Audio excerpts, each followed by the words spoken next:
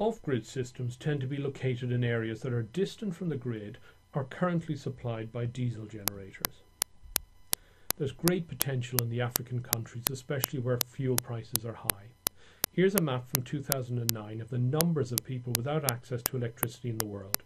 The proportion of the population in sub-Saharan Africa and South Asia without access to power is very high. Solar solutions have been developed for single-family houses as well as hospitals and schools. There are also off-grid solutions for street lighting, water pumping and other forms of public or commercial infrastructure. New types of inverter that can provide relatively high power are enabling the use of off-grid solar in industrial solutions.